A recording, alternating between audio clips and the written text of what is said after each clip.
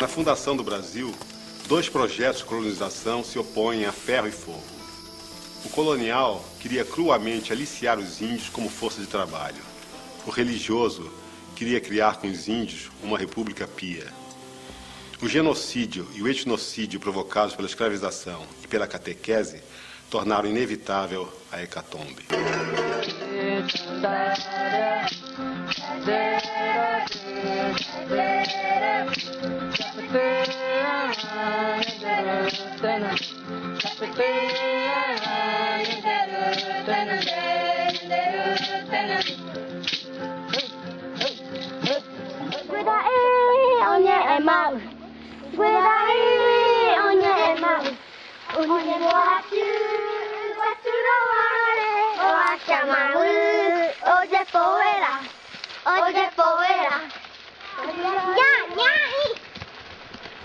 Cova mambu escura pé.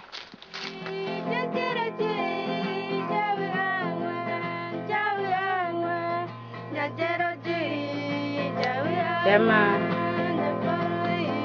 depois ada ekor.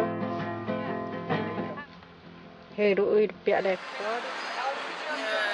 Olha, essa mobilização hoje, dia 9 de novembro de 2012, é marcante, porque está acontecendo em todo o território brasileiro e também internacional.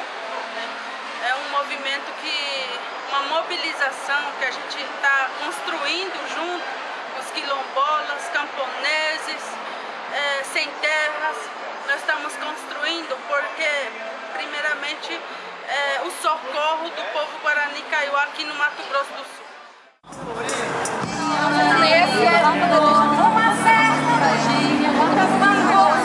Aqui, ó.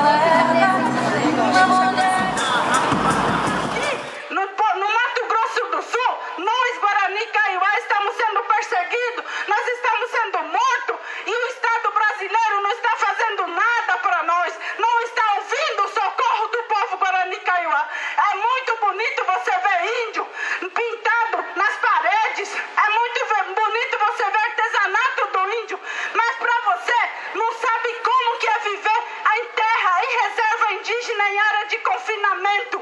Nas nossas terras tradicionais, quando nós voltamos de novo, nós voltamos a respirar em nossas terras tradicionais, nós voltamos a se reorganizar, a ter autonomia, a ter realmente uma gestão territorial Guarani Kaiowá em nossas terras tradicionais. E é por isso que nós estamos fazendo essa mobilização.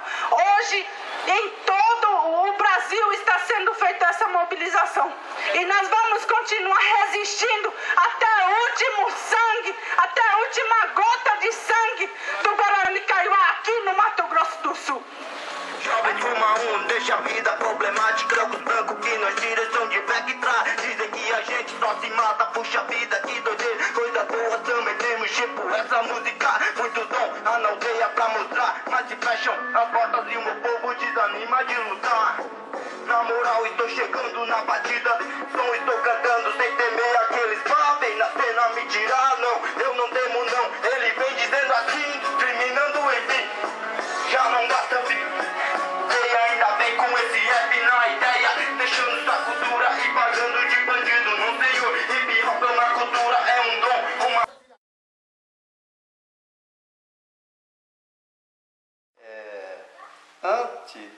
Antes de esse chefe ele trabalhar na FUNAI, todos os funcionários, servidores da FUNAI, ele dava assistência e respeitava a comunidade, né, a comunidade do Guarani.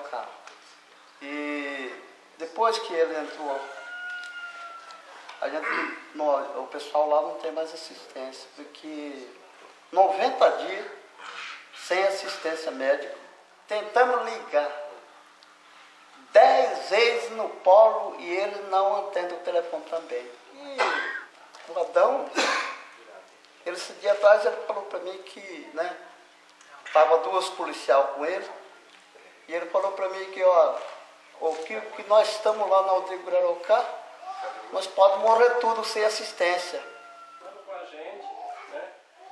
Essa articulação não é só uma articulação política que a gente está fazendo, a gente também está arrecadando dinheiro para comprar lona que precisa, para Arroio Corá, foi lá, fez entrega junto com um companheiro nosso, que é do Instituto Abiaiala, também está junto nessa luta, né, de apoio e solidariedade.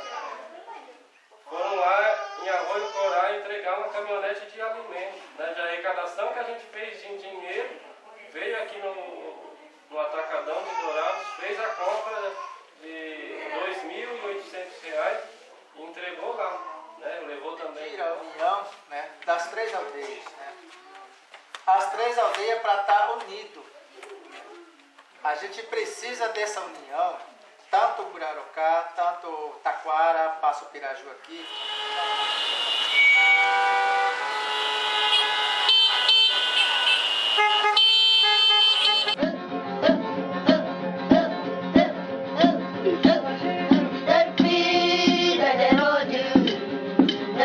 Good.